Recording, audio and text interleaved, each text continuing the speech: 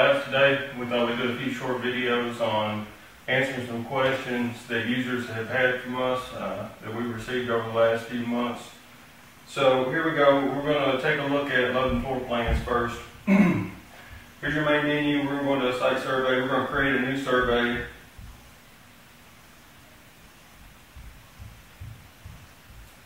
When you create a new survey, you get the floor plan image loader screen. And here it's showing you basically some things that work and some things that don't work. If you stick to loading floor plans from the gallery, you'll always be fine. Typically that's what I do. I know people have different file manager apps loaded on their devices, and that's fine. Sometimes they'll work and sometimes they won't. The reason for that is because different developers will use different paths when they do their apps to point to where these files are located. And if they don't follow your traditional Android guidelines for a file path, then we won't be able to load it into our app. So if you always stick to the image gallery, you'll be fine. So I'm going to click on load floor plan here. I'm going to use the gallery. I've got a floor plan here that I downloaded to this tablet. I'm just going to select that. It's going to load it up. Once it's loaded, you can pinch to zoom and pan. You can make it as little or as small as you want. The app does a pretty good job of handling image files. There are some limitations based on the device itself and how much memory it's got in it. But typically, my experience is that you can load just about anything as far as image size goes. Once you've got a floor plan loaded, the first couple things you're probably going to want to do is place some network icons or register signals for your wireless networks. So I'll go ahead and touch on those both real quick, and then we'll get into that more in some different labs. Your icon here, the little circle with the crosshairs on it, that is showing you that you're ready to register sample taps, and that is done by double tapping on the floor plan and the location which you're actually standing. I'm using a Galaxy Note, so I've got a S Pen. It works really well. So if I was going to sample the wireless network, all I have to do is double tap where I'm standing, and it'll create a bare-cone trail and record all the signal strength. And the color is associated with what my readings are for my associated access point. I can also jump up here in the settings, right here, the little wrench. And in here I can change my icon and tap size if I want them bigger or smaller. If I hit OK on that, you can see how much smaller they are. That's nice if you have a real dense environment and you're trying to take a bunch of taps. You can end up with your circles just covering the area so much that you can't really see what you're doing. So it's nice to be able to make them smaller. After I've taken some samples, you can go into your icon gallery, which is the little man holding the flag here. And if you open that up, then you get lots of different icons that you can pick from to put on top of your floor plan.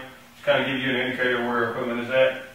To place those, just like registering taps, you select the icon you want to use. I'm going to select access point here on top, and then you'll just double tap and that'll place an icon.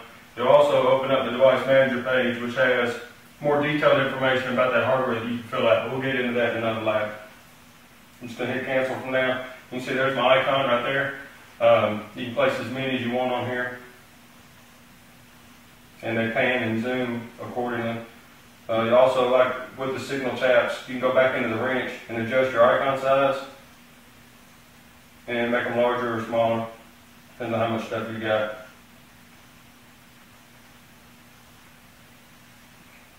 That's pretty much it for floor plans. Like I said, if you have problems loading the floor plans, if the image size is too big, you can always adjust the resolution. If you have a huge environment, maybe it's a big manufacturing facility or something like that, you may be even better off breaking your floor plan up into two different floor plans and doing two separate surveys. One of the things that we get a few emails about is you load a floor plan and you end up just a black screen. The floor plan didn't load properly. In pretty much every case where we've got into that, it's because somebody was using file image loaders, something other than the gallery. If you hit your menu down here and do a change floor plan, let's say I try to load something with Astro.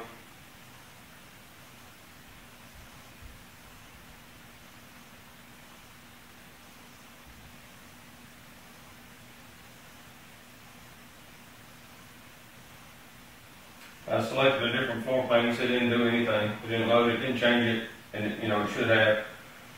That's because the reason I had extra on here is because that's one that somebody told me about that's having problems with, and I was able to see the same problems.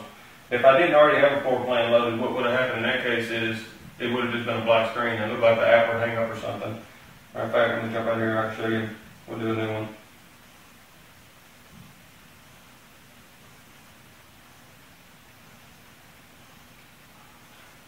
Use Astro again. We'll go into pictures and screenshots. And see there, I try to select that and it took me right back to here. And if you end up with a screen that looks like that, it says black, looks like nothing's happening, you can't, there's nothing you can do. That's the reason why.